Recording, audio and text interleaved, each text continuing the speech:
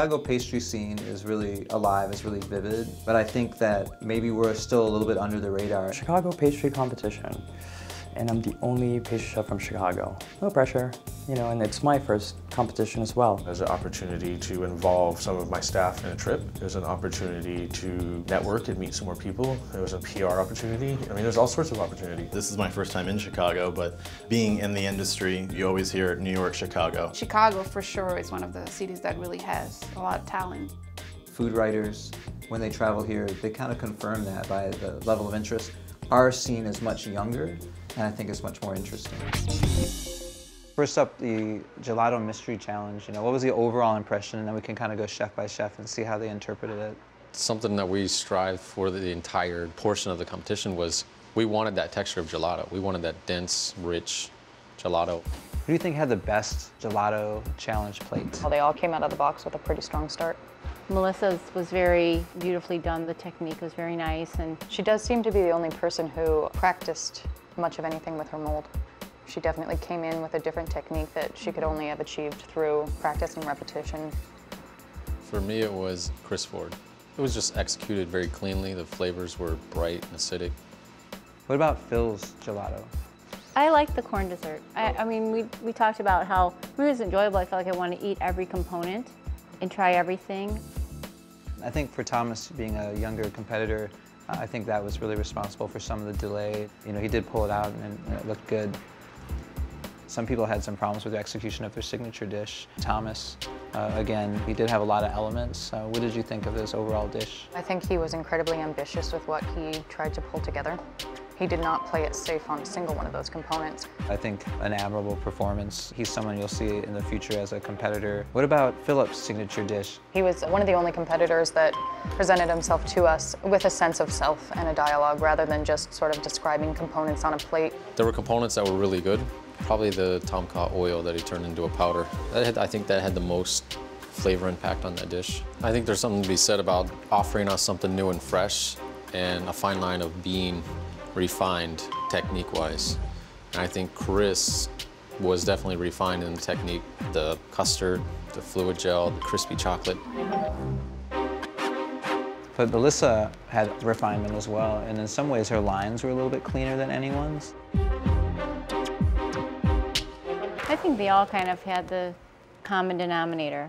I wanted something to kind of open my eyes. Well, that's one of the chief functions of pastry chefs, is to make a dish that's memorable and bring diners back. The last impression that someone has of this great meal they had. The overall sense of urgency and the drive they had this year was really nice and noticeable. It was just great to see people with passion and energy in there, and you can sense that. And they looked like they were enjoying themselves. Yeah, they had a good time. Talking with each other and still being able to keep focused. Above all, you know, we're trying to create some community, and we all do the same work, and it's really not very cutthroat. It's a competition against ourselves, ultimately. So we saw a lot of that today, people trying to push themselves a bit. Yeah, I thought it was a very successful day.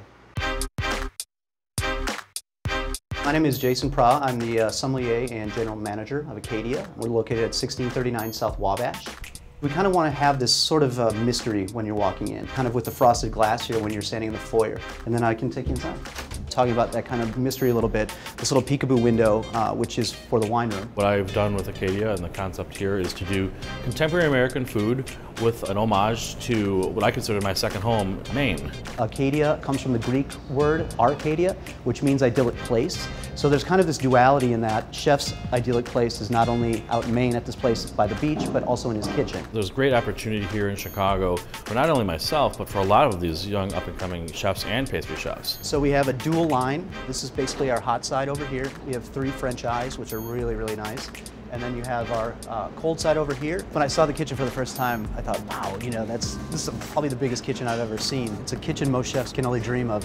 It caught my eye with this competition when I first started talking with Jimmy is that the 4 finalists are restaurant pastry chefs. So it's really around the art of the plated dessert. It's really something that is accessible and applicable to diners because that's what they would be eating when they, you know, would come to Acadia to eat dinner.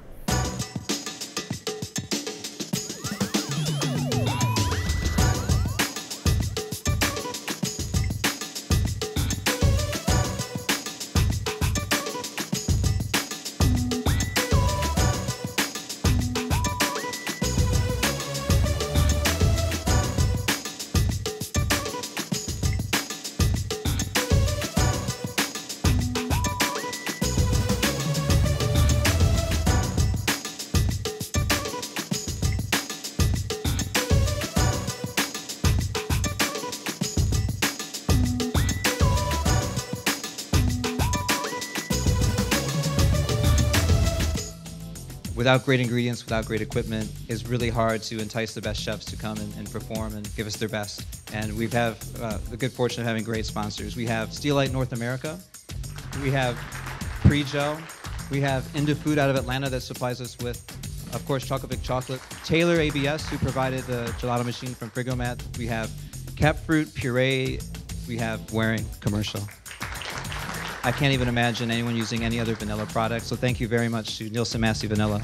Quick mention to our host partner, the Chicago School of Mold Making, who have this beautiful facility they built, so thank you to the Chicago School of Mold Making.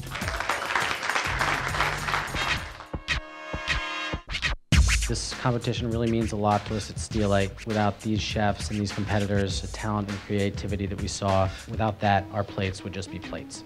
So without further ado, I'd like to present the Sportsmanship Award to Thomas Raquel.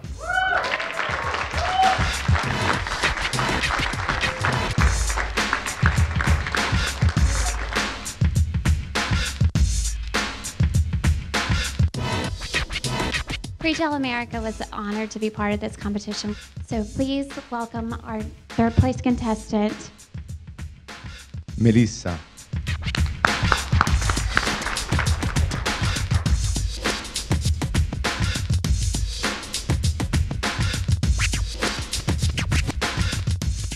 The winner of the Chicago Restaurant Pastry Competition is Chef Christopher Ford. And please congratulate the second place winner of the competition, Mr. Philip Speer. Two amazing competitors. I think from day one we anticipated that this would be quite a battle. 4 amazing competitors in all. I've never been more proud of the products that I've made. I'm super happy and proud of what I did.